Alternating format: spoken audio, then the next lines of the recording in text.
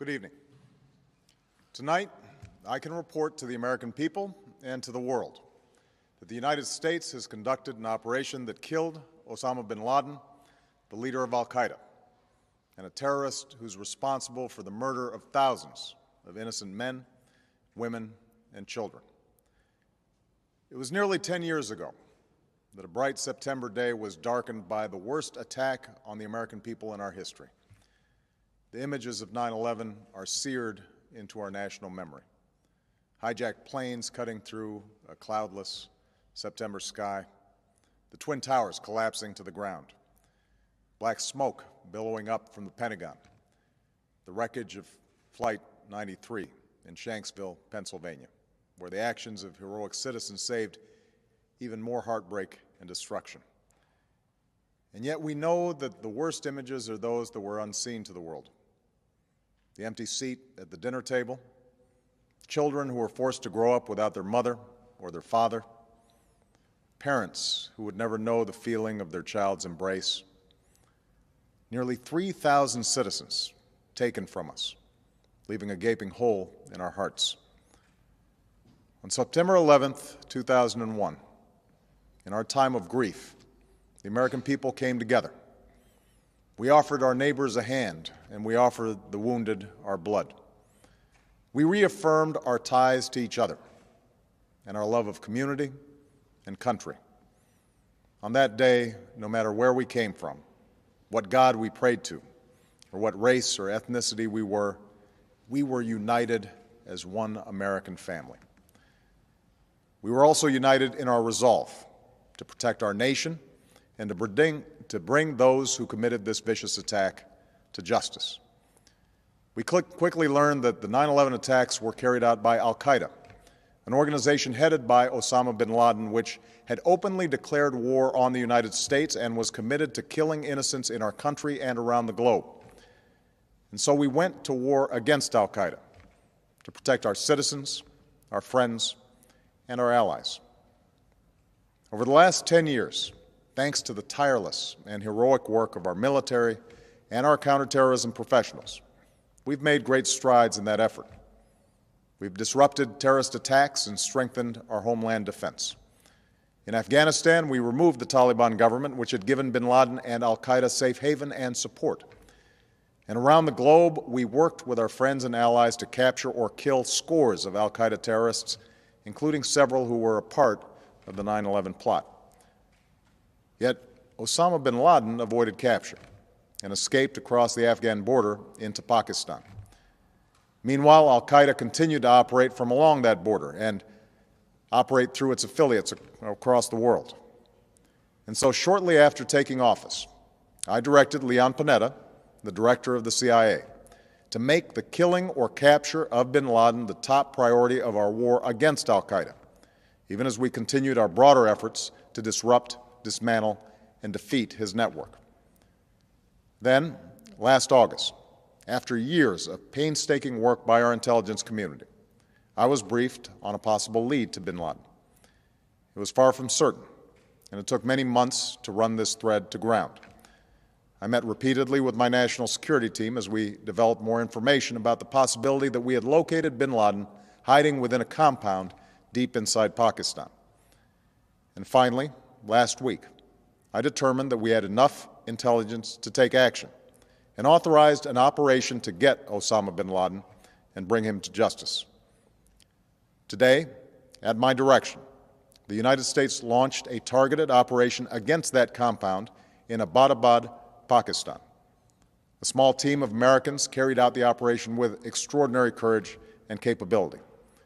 No Americans were harmed. They took care to avoid civilian casualties. After a firefight, they killed Osama bin Laden and took custody of his body. For over 2 decades, bin Laden has been al-Qaeda's leader and symbol, and has continued to plot attacks against our country and our friends and allies. The death of bin Laden marks the most significant achievement to date in our nation's effort to defeat al-Qaeda. Yet his death does not mark the end of our effort. There is no doubt that al-Qaeda will continue to pursue attacks against us. We must and we will remain vigilant at home and abroad. As we do, we must also reaffirm that the United States is not and never will be at war with Islam. I've made clear, just as President Bush did shortly after 9/11, that our war is not against Islam. Bin Laden was not a Muslim leader. He was a mass murderer of Muslims. Indeed, al-Qaeda has slaughtered scores of Muslims in many countries, including our own. So his demise should be welcomed by all who believe in peace and human dignity. Over the years, I've repeatedly made clear that we would take action within Pakistan if we knew where bin Laden was. That is what we've done.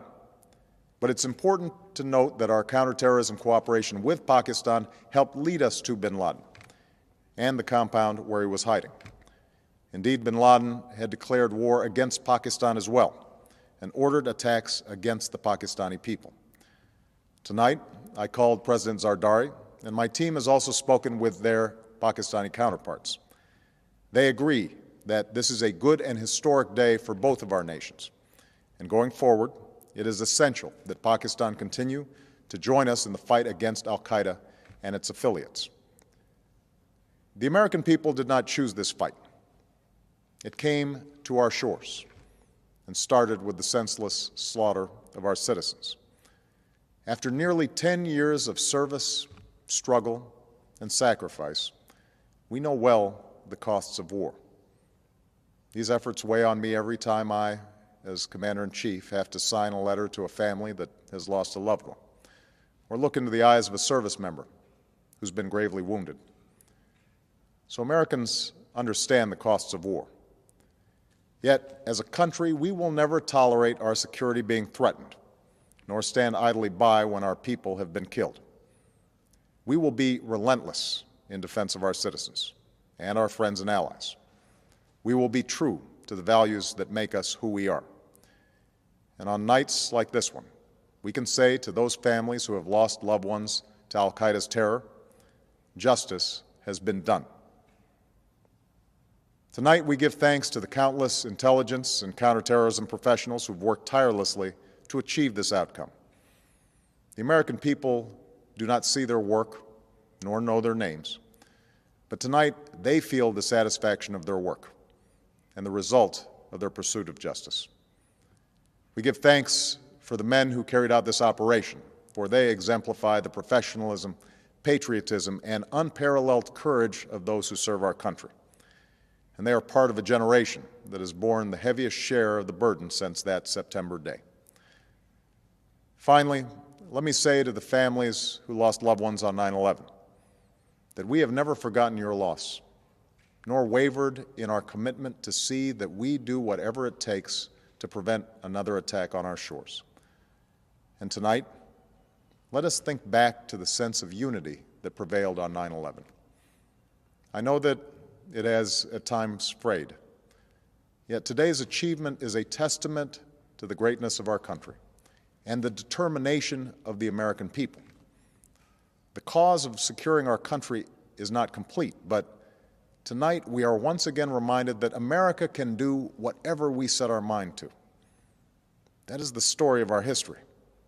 Whether it's the pursuit of prosperity for our people or the struggle for equality for all our citizens, our commitment to stand up for our values abroad, and our sacrifices to make the world a safer place. Let us remember that we can do these things not just because of wealth or power, but because of who we are. One nation, under God, indivisible, with liberty and justice for all. Thank you. May God bless you, and may God bless the United States of America.